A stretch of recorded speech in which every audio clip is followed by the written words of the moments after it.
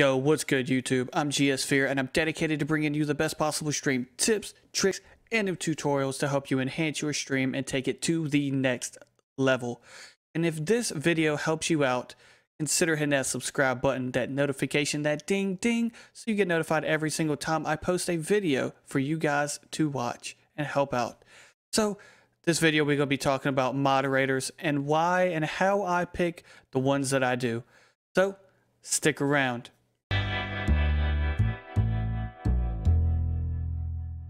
So before we can pick a moderator, we have to basically go into the roles and what they are basically expected to do on your Twitch channel.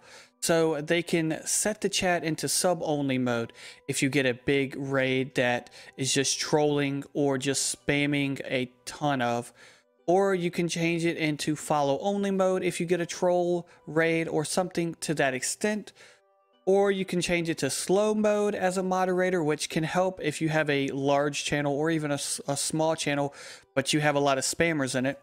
You can also add blocked terms like the cuss words that you're not wanting into your chat, or any emotes that you might possibly not want to be put into your chat.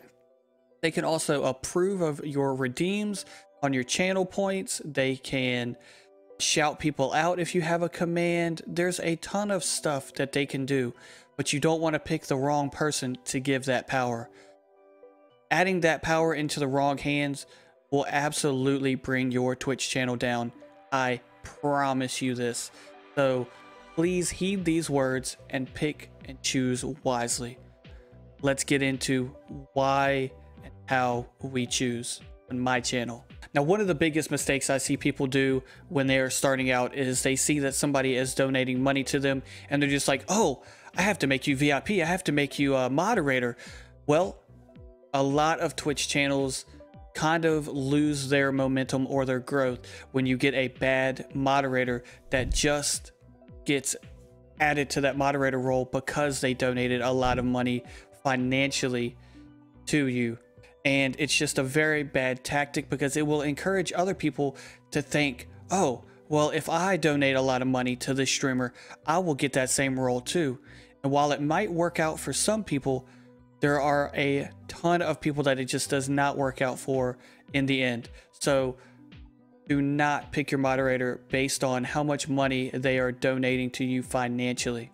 So when choosing your moderator, if you are a PG streamer, you want to make sure that your moderator is able to be a PG moderator and not curse, not say inappropriate things, but also not tolerate those inappropriate things that could happen in your chat at some time.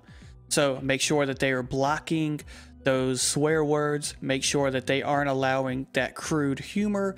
If you are more of that PG streamer, even if you are not a PG streamer and you are an 18+ streamer, make sure that you have your boundaries set and talk to your moderators about what words are okay and what words are not okay, because every streamer is different. So moderating for one person could be completely different from moderating for another person.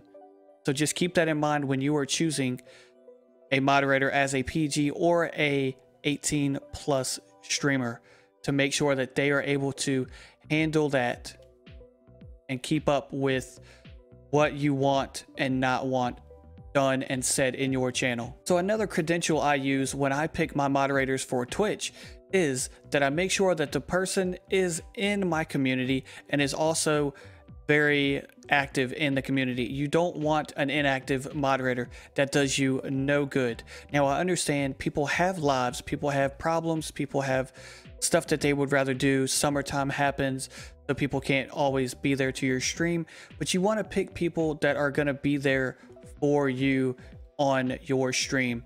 If something like a troll raid happens, if something like a troll donation happens, or something trolly, or anything in general that you don't personally like, so that they can shut that down real quick. That is basically their role, among others, to moderate for you.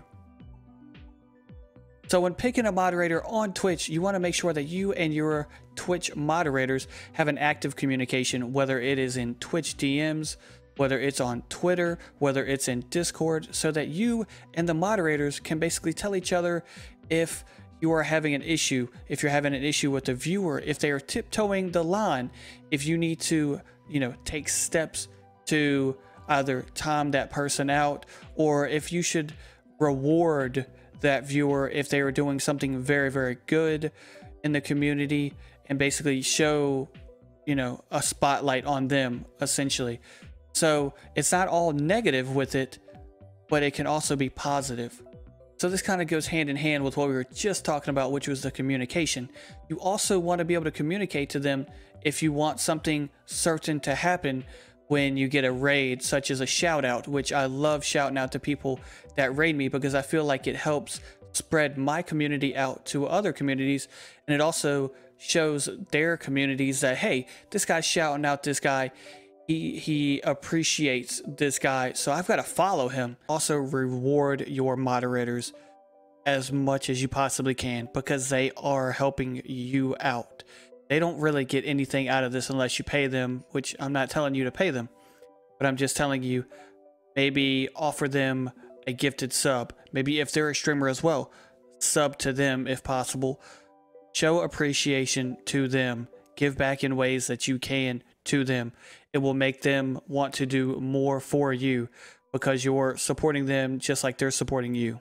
And last but not least, this should go without saying, but make sure you pick a moderator that shares the same values and morals as you do. You don't want a moderator that's just a complete D-bag. You want somebody that is caring, that can also not take any crap from anybody, that is going to do it other than, the mild trolling here and there. But you want to make sure that the person that you choose in that moderator role, in that second in command, that front line of your Twitch stream, has the same morals and values and guidance as you do. Thank you so much for watching. I do appreciate every single view, every single one of you guys that watched. And if you enjoyed this video, if it helps you out, leave a like, leave a comment telling me that it helped you out, what you want to see next. And if you are a brand new viewer to the channel and you enjoy this, if you want to see some more tips, tricks, and them tutorials, hit that subscribe button, and I will catch you guys next time. Peace.